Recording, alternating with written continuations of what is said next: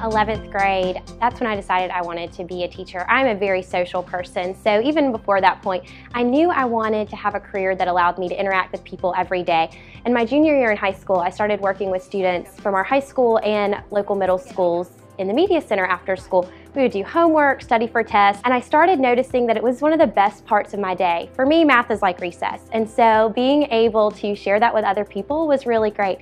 And one day I was sitting in my pre-calculus class with Miss Sharon Miller, and I realized we can make a life out of this. She got to talk about math and share her love every day. It seemed like the dream job, and it certainly has been. If I'm talking about this right here, what's k plus 1? 3. What's 3 squared?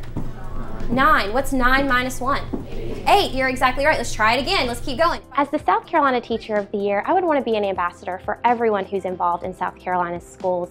As teachers, we have the opportunity to see the future through our children's eyes, and that future is so rich.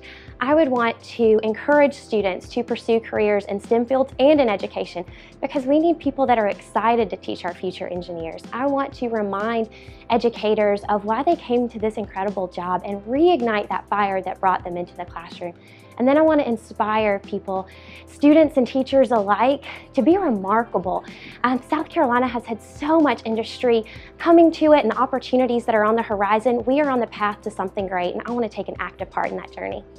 Every day I'm driven by the fact that I get to interact with individuals who are going to have a tremendous impact on our future, and that's something special. I get to live life with my students, and sometimes that means laughter, and unfortunately sometimes that means tears. We're a family, and through that we're able to grow and learn and become better versions of ourselves together, and I can think of no better way to spend my day.